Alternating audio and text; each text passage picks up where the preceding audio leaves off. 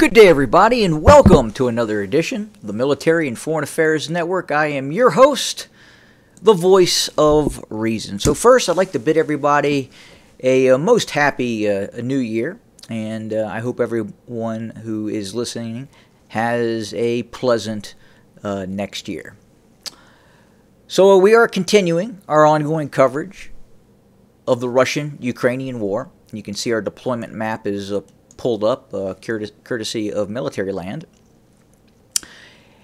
And over the course of the last 48 hours, we have seen a series of Russian missile attacks, cruise missile, ballistic missile, drone attacks against a variety of targets inside of Ukraine, to include the capital Kiev and other areas throughout the country as well. Now, the Ukrainians are claiming that they are able to shoot down the majority of these cruise missiles.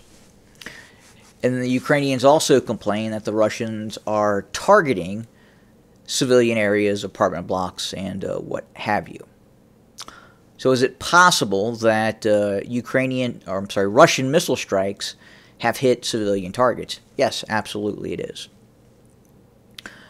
What we are probably seeing in terms of a lot of these civilian areas that have been hit by missile strikes are a combination of both Russian missiles and Ukrainian air defense missiles that are impacting these areas as they miss or malfunction, the same as the Russian systems as well.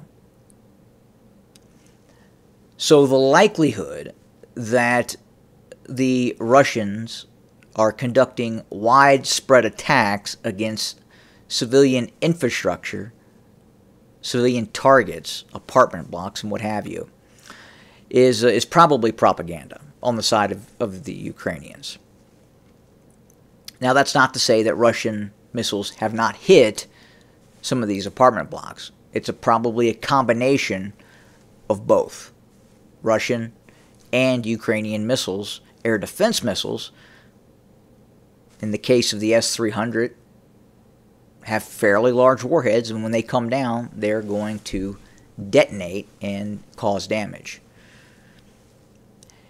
Now, what is the effectiveness of these ongoing Russian cruise missile strikes? Well, the Ukrainians report nothing in terms of the success of these Russian strikes.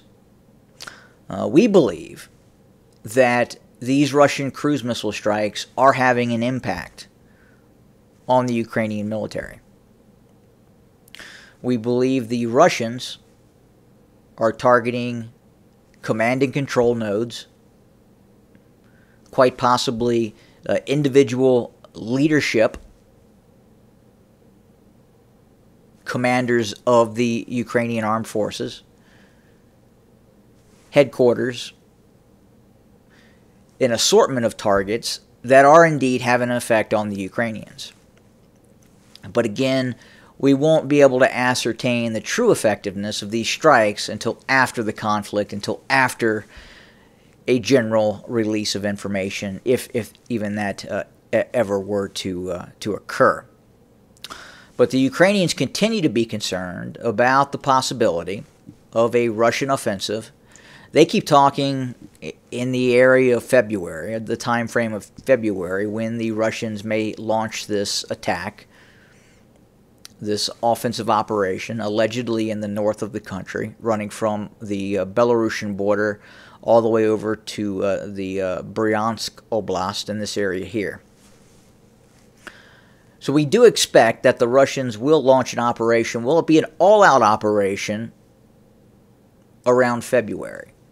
Difficult to say. I don't believe at this point the Russians are going to be ready for a large-scale operation that would involve a movement towards Kiev with the intent of seizing control of Kiev. There may be a Russian operation that will take place in the north, but I think the major operation, the main operation that the Russians are looking to conduct against the Ukrainians, will probably happen in the summer.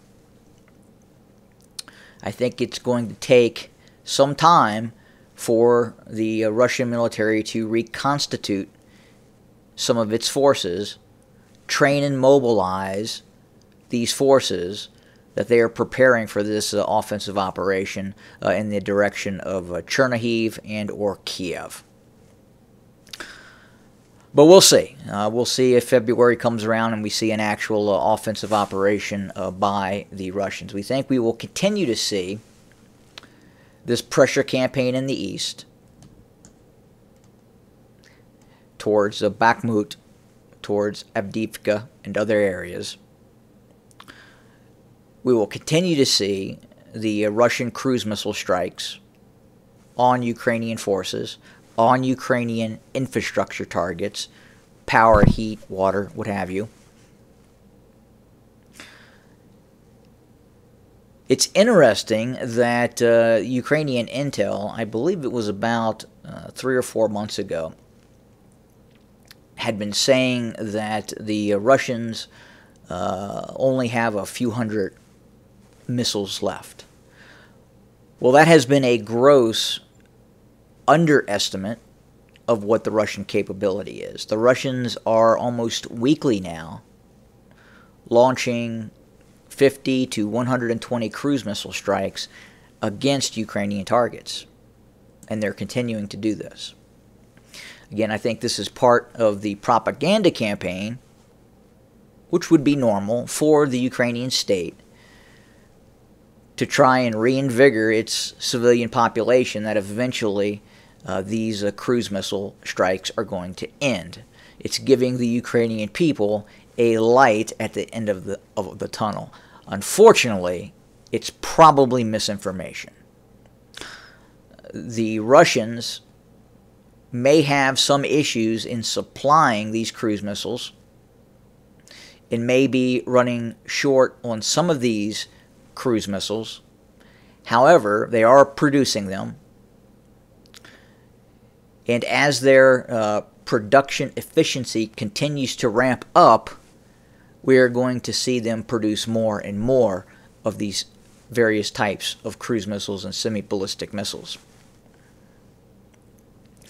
So the likelihood that we will see a decrease in cruise missile strikes by the Russians, I don't believe is going to occur. In fact, I think we could see an uptick in Russian cruise missile strikes against targets inside of Ukraine. But again, as far as the tempo of operations in the east, the Russians have launched some recent offensive operations in the east, near Bakhmut, south, north. Again, not a significant amount of progress for the Russians. It continues to be just a meat grinder of an operation for both sides. And in all probability, we will see something much, much larger from the Russians, again, probably towards summer. Now, it is possible we will see the Russians open up other areas, again, quite possibly to the north, maybe to the south, near Zaporizhzhia. Difficult to ascertain at this moment. But it does look like the Russians are putting in the infrastructure that would be needed for an operation within the confines of Belarus and areas near Belarus, meaning to the north. So again, Happy New Year, everybody. We will be producing more content very, very soon. Thank you for joining us today. More to come. Have a good day.